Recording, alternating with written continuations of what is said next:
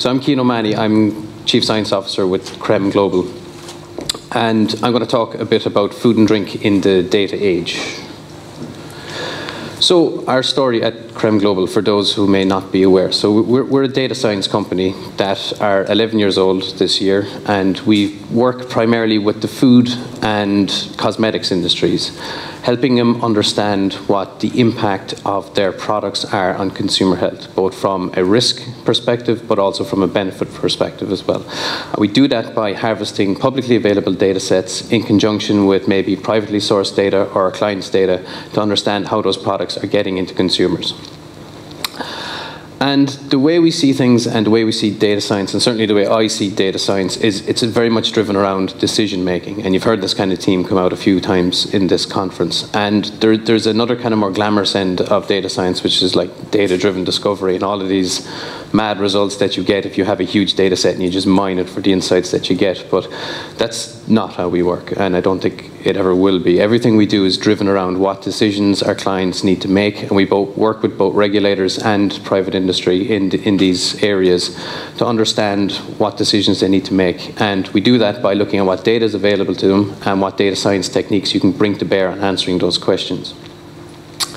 And within the context of the food industry, I'm going to talk about 4 distinct areas. So I'm going to talk about food chemicals and food chemical safety. I'm going to talk about microbiology. So those are the 2 broad categories of food safety.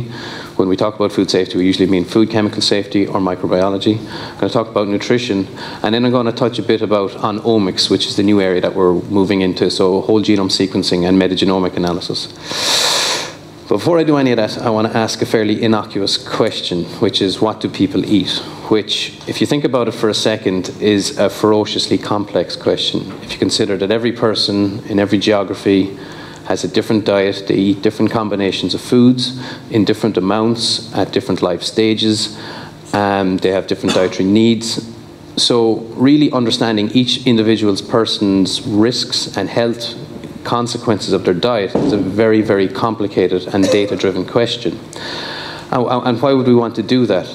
Well, the reason we analyze dietary habits, certainly at Creme Global, is to understand things around chemical food safety. So all foods contain chemicals, whether consumers like it or not. So they can be intentionally added things like flavorings and additives. They can be things like pesticide residues. It can be contaminants from food packaging. It can be naturally occurring chemicals. They're all there. And to make sure that those chemicals are safe, you need to know how much people consume of those foods. Equally, if you think about the burden of foodborne illness, which is a massive burden on every healthcare system in the order of billions, no matter what country you're looking at, understanding the drivers of foodborne illness at a population level requires understanding dietary habits within that population and what the prevalence of different foodborne bacteria is. And finally, understanding nutrient intakes. So what's the nutrient profile like in a population? Are people consuming too much saturated fat? Do they have adequate intakes of vitamin D? Again, you need to understand their dietary habits to be able to answer any of these questions. So analysing dietary data is a massive part of everything we do at Creme Global. And we call it predictive intake modelling. So it's a term that we've coined ourselves, and it's what we use to capture the analysis of dietary habits and predict what's going to happen, given that we don't know this particular variable. The main input that we use for this kind of stuff are our food consumption surveys. So these are nationally representative data sets, where usually done at some sort of governmental or university level, where they have nationally representative surveys. So in Ireland, it's done by the Irish University Nutrition Alliance, IUNA. And there's lots of different dietary surveys. They survey thousands of individuals over 1 to 7 days to look at their complete diet, and then you have additional demographic information as well. So things like age, gender, body weights, heights, BMIs, and also certain biomarkers of nutrition or even chemical exposure. So things like urinary excretion of iodine, the level of vitamin D in the blood, all of these additional things. And they're really, really rich data sets for mining and understanding what population health is like. Sadly, the situation with availability of these data sets isn't very good, particularly in Europe. Like, one of the best data sets in the world is the NHANES data set, the National Health Nutrition Examination Survey that they have in the US. And so, like, some of the best research comes out of the US because people can analyze this data set, but this situation isn't mirrored in Europe. Excuse me. So unless we have access to this kind of data, we can't fully establish different things about consumer health in those populations.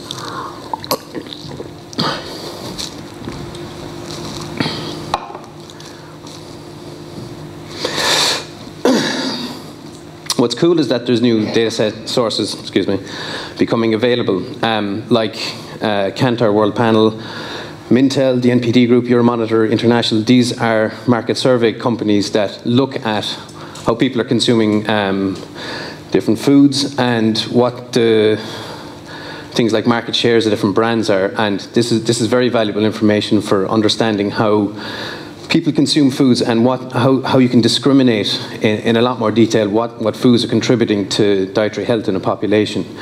Equally, there are like self-sign-up initiatives, so things like the data donor site or the quantified self, or a cool project that we're involved in called Food for Me, which is on approaches to personalized nutrition, where people submit data on their dietary habits, it gets analyzed automatically, and they get nutritional feedback on how well they're doing and how they can improve their dietary habits as well.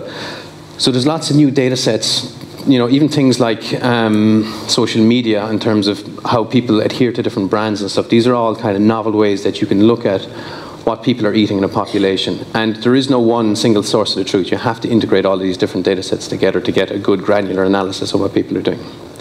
So some applications of that kind of data. So one is chemical exposure. So I'm a mathematician, so I love putting equations, but this is as simple as I could get using all my restraint. To understand chemical exposure in a population, you need to know how much of a food people consume and the concentration of the chemical in that food consumed.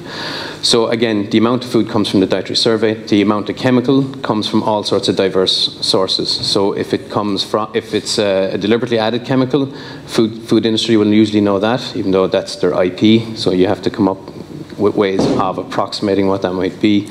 Equally, if it's non-intentionally added, you need other ways of like measuring it directly or modeling what the level of chemical might be in the food.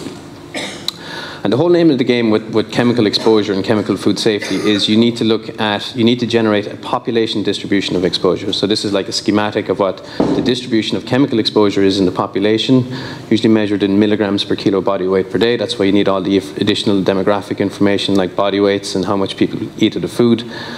You go to your toxicology data, which again has a whole world of predictive modeling within it as well. That's very, very interesting. And you compare the level of exposure with the safe level. And it's usually something like an acceptable daily intake. And if you find that an appreciably low portion of your population is below the safe level, you usually deem that chemical to be safe for the population.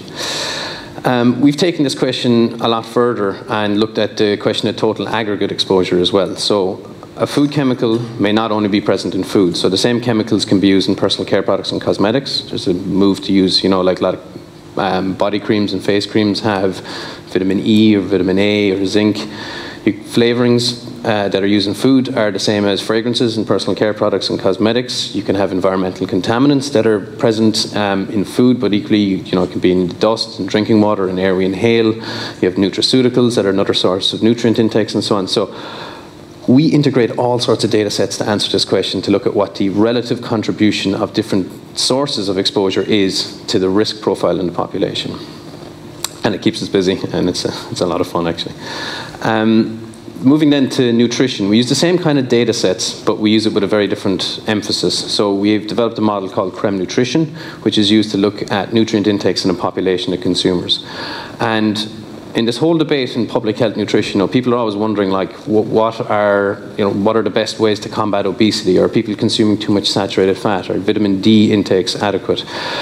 This is a model, and this type of approach broadly is a very, very instructive way of doing it. So you can look at the implications of strategies around nutrient reduction, portion control.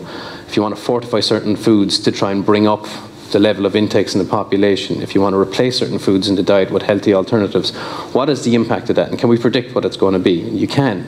And this type of analysis I would argue, should form the cornerstone of a lot of these debates, because they're very emotive and they're very political issues.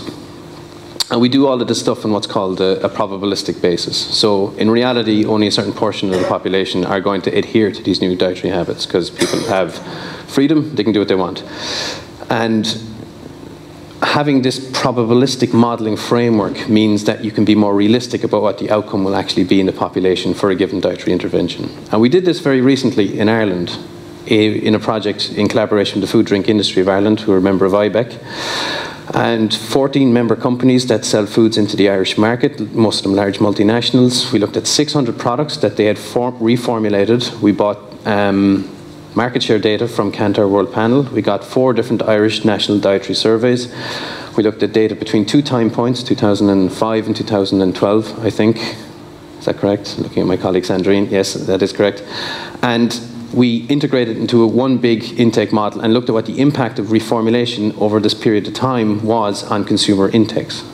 Okay, and the report was launched by Leo Varadkar, who was Minister for Health at the time. And one of there's loads and loads of different results generated in this report, and it's publicly available. If you want to Google it and download it, feel free. But one of the high-level results was that if the entire market followed the reformulation trends that these 14 member companies were using, sodium intakes in adults and teenagers could be reduced by up to 45% on average. So this is real hard data demonstrating the impact of reformulation. And again, this is something I would argue that should be part of any of this very political, very emotive debate.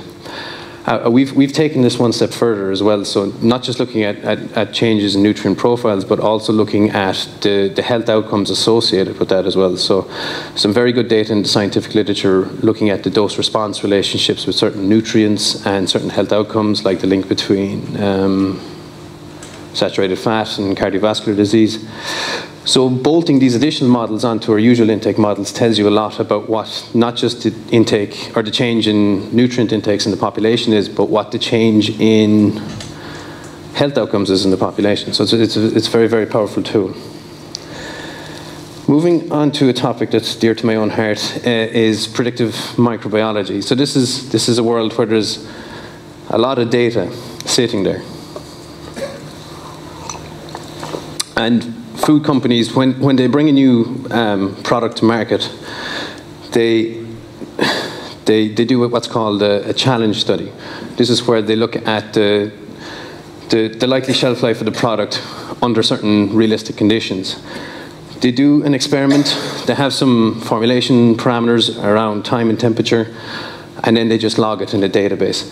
But this is perfect data for data science and predictive modeling. So if you bring it through your usual tools and techniques around data validation, data visualization, statistical analysis, developing a predictive model, testing how well that model behaves in practice, building it into a software application that can be used then to predict the shelf life or stability or behavior of a bacteria in a new food product, is a very powerful tool then for understanding, for developing new products. So we develop these kind of bespoke applications all the time.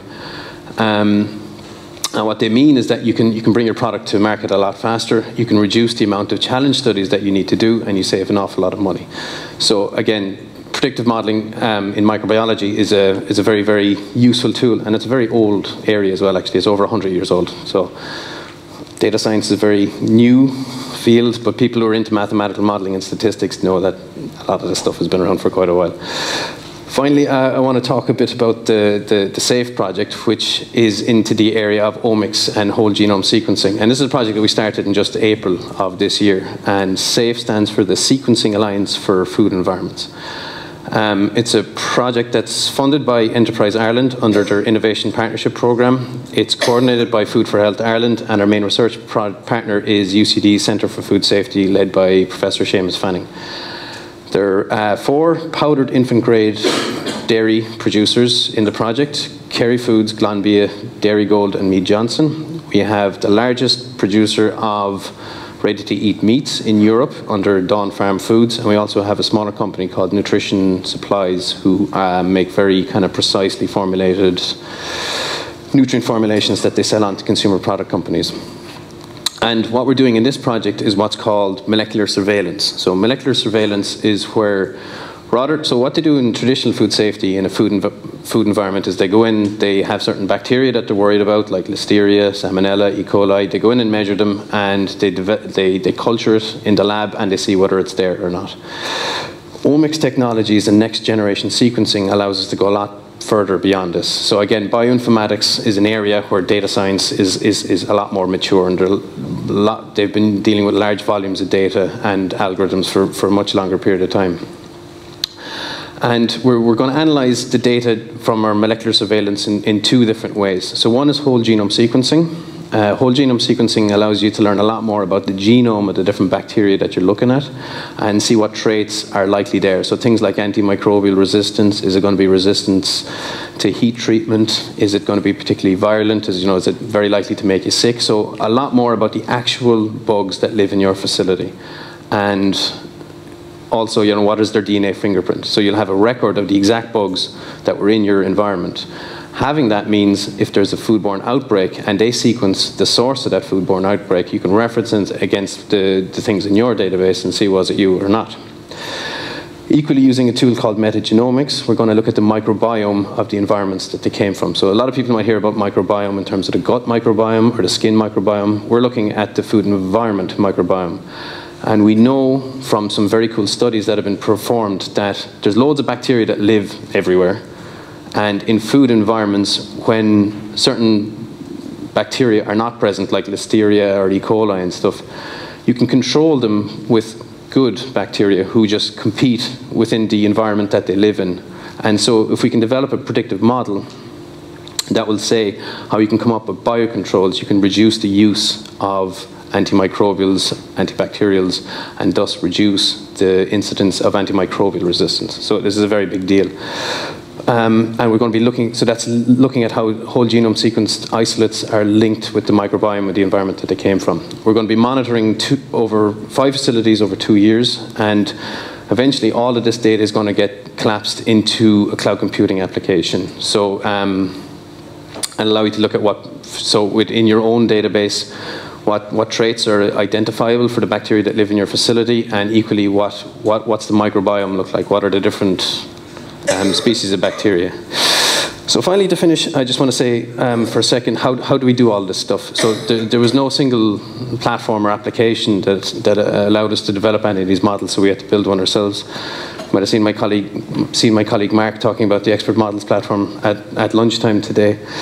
Expert Models is what we use now to deploy all our models on the cloud. It's how we connect lots of different data sets together. It's how we build our predictive models. It's how we analyze data. And it's how we collaborate. So it's how we connect data to data science to decision makers, which brings me full circle back to, again, how we see things. So our technology mirrors our philosophy. With that, thank you for your attention.